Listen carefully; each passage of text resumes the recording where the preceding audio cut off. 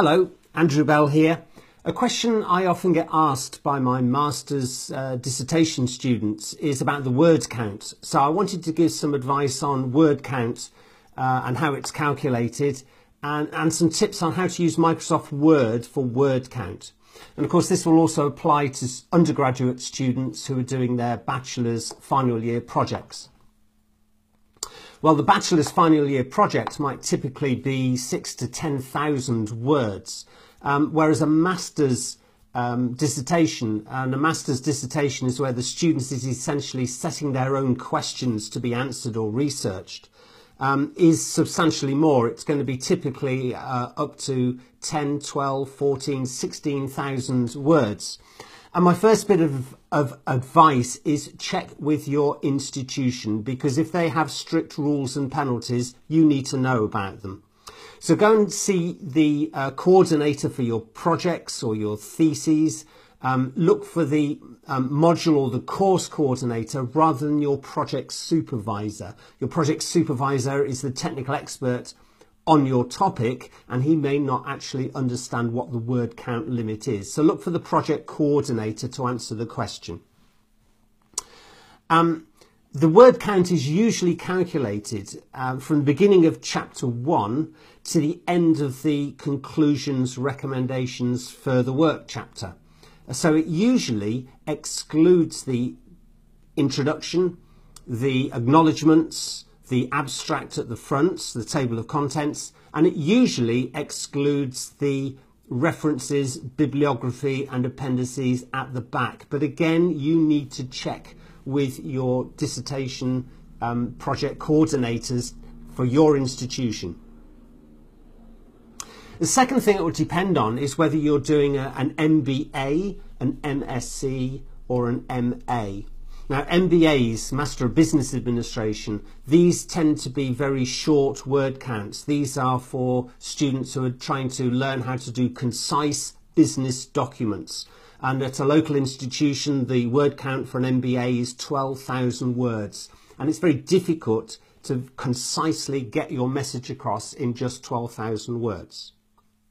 Whereas a Master of Science, you're showing yourself as the technical expert, you're demonstrating your knowledge in a deep technical area, you might be solving some sort of problem, then typically there is a minimum count of 12,000 words with no maximum. The local institution that I've been working for has an advised maximum of 16,000, but it's an advisory. The lower level is a set limit. You must do 12,000 words, but there is no particular upper limit. If your dissertation is an MA in social science, maybe in English or history or education studies, there's going to be a lot more debate, a lot more essay writing in that sort of dissertation, and your institution might have set a 20, 24, 26,000 word limit. So it depends on your institution, and it depends on what you're doing. So how are we going to count these words? Here are some tips for Microsoft Word. First of all, make sure your word count is showing in the status bar at the bottom of Word. Occasionally I get a student who says, I can't see the word count. Well, just right click on that status bar and select the word count to show. By default, this is going to show the total number of words in the document. But you can also just select a portion of text, and then this word count will just tell you how many words in that selected text. And you can also use the Review tab and select word count to see the selected text word count.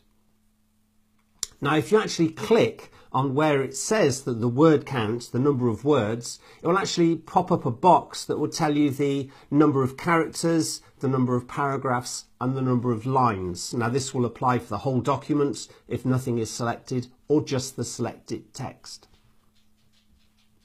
Finally, if you're using headings in Word properly and you've turned on the navigation pane from the View tab, you can actually right-click on one of your headings to select the headings and the content within that heading to find out how many words you have, say, in your literature review or your methodology chapter. Now this might be an easy way of excluding the word count from the appendices at the back. So you can find the total number of words, how many words in the appendix at the back, and you can subtract it to find the overall word count. Now, finally, previously, when you submitted a paper copy of your project or your dissertation, nobody's going to count the words. The supervisor have got better things to do. But much more recently, many institutions are moving to electronic submission and online marking, and the supervisor will be able to see how many words you've got and where they are in your dissertation. So it pays to pay a little bit more attention to your word count.